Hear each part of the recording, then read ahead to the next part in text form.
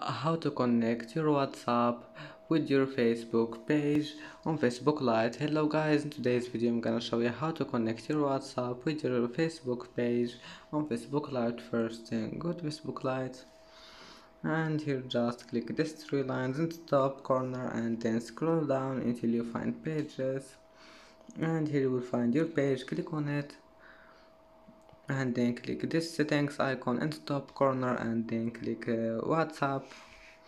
Now just type here your WhatsApp number and click send code, and that's it. And now just go back, and that's it for today's video. If you like this video, please don't forget like and don't forget subscribe, and thank you for watching this video until the end, and see you in the next video.